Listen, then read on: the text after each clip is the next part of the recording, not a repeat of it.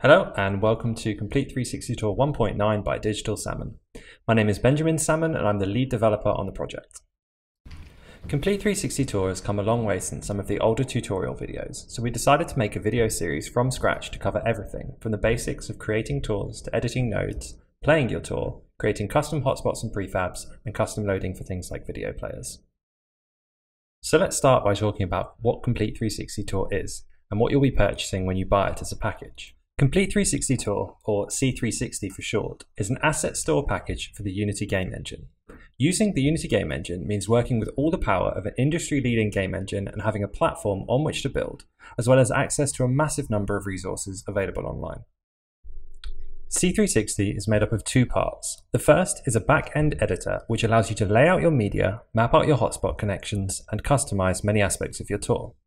The second is a runtime scene which is filled with components that allow you to really define how your tour looks, how it's loaded, how it's viewed, and how your users can interact with it.